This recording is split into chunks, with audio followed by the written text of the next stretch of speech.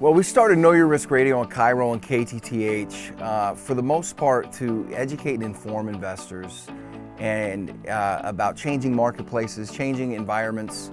We get the same questions over and over and over.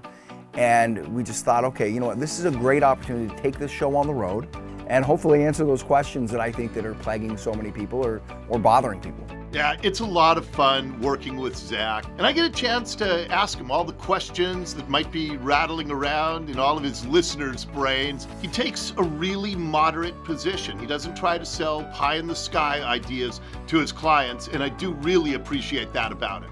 I think the most important thing to convey is that the Roadshow is not a sales pitch.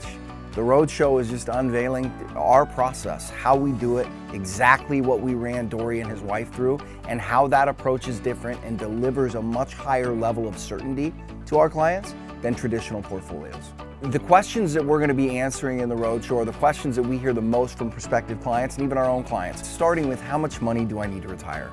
And then getting into, do you need estate planning? When should I take Social Security? Do I need long-term care insurance?